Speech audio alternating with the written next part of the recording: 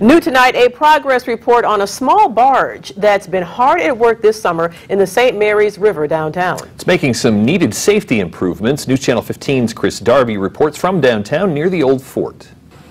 As construction continues along the riverfront, something is happening in the water. This will be more and more of a common sight as we go in the years ahead. A small barge going along the river, picking up some tree branches. First thing we're focusing on is removing navigational hazards. The barge is serving multiple purposes, from restoring the flow of the water to making the river safer to travel on. We call those deadheads. That would be a big log that comes floating in, rivers high. As the rivers begin to lower, the bottom of that log gets hung up on the bottom of the river and it just stays right in the middle of the river bobbing there that unfortunately a boat could run into. So far this year, with the help of the barge, the Parks Department crew has been able to remove some 9 tons of those so-called deadheads.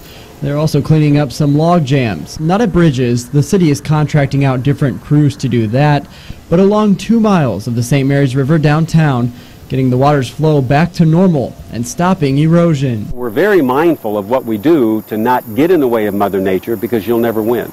So we work with Mother Nature in analyzing what we remove, what stays, how do we make this the best environment not only for the citizens of Northeast Indiana but also the wildlife.